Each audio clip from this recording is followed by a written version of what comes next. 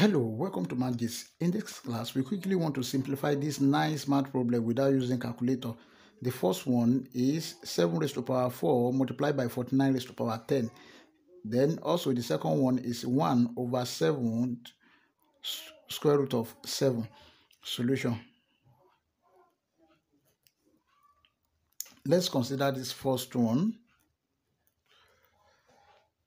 7 raised to the power 4 multiplied by 49 raised to the power 10 is equal to what? This is 7 raised to the power 4 multiplied by 49 is 7 squared to the power of 10. Now, if you have a raised to the power n to the power of m, this is equal to a raised to the power n m. So here we have 7 raised to the power 4 multiplied by 7 raised to the power 10 times 2, that is 20. And if you have a raised to the power n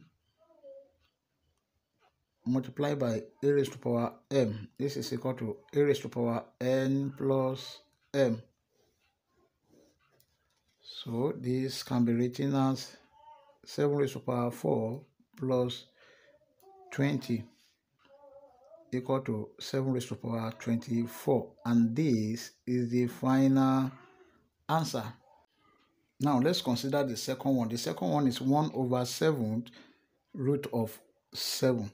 Then number 2, 1 over 7 root of 7, and this is equal to 1 over 7 multiplied by 7 raised to the power 1 over 2 equal to 1 over 7 raised to the power 1 plus 1 over 2.